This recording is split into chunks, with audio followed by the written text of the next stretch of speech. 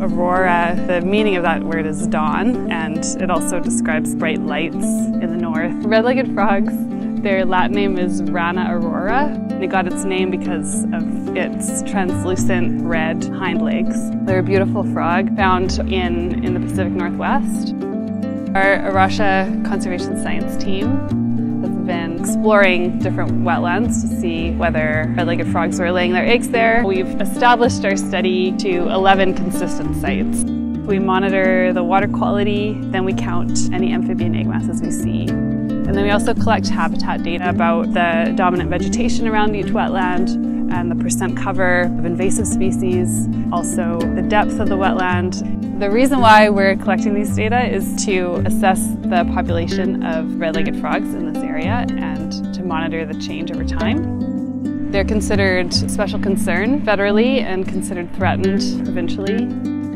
Red-legged frogs spend most of their time in forest habitat, and they migrate every year to wetlands to lay their eggs and breed, and we've been monitoring that part of their life cycle.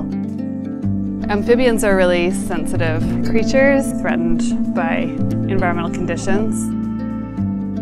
The red-legged frogs in particular are threatened because while they rely on wetlands to breed, they spend most of their time in forest, and our forests are decreasing in the Little Campbell watershed and consistently experiencing more pressure by urban development and agricultural development, climate change. These frogs rely on wetlands for breeding. The water level is really critical. They're facing predation threat from bullfrogs that are taking over these areas, as well as other invasive species like reed canary grass, which often prevents other native vegetation from growing there. We're working with partners to improve habitat around wetlands and to just increase forest cover in general.